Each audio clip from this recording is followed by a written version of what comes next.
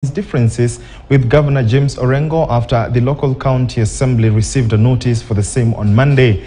East Assembly Ward member of the county assembly Godwin Onguru gave the notice immediately after the county assembly threw out corruption allegations that the deputy governor had raised against Governor Orengo, terming them as unsubstantiated, tabling the report of the Committee on General Oversight that investigated allegations by Oduol. Osonga member of county assembly Sylvester Madialo accused the deputy governor of lying that he had been denied some of his entitlements, such as security personnel and vehicles, adding that contrary to the claims, the deputy governor had all the entitlements as per the Salaries and Remuneration Commission advisory, with staff appointed by the county public board seconded to him at his disposal.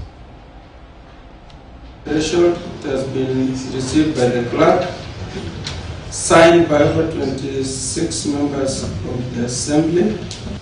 Having determined that all the allegations as presented to the House in writing by the deputy governor stand unsubstantiated, have not been satisfactorily substantiated, and having therefore looked at this as perhaps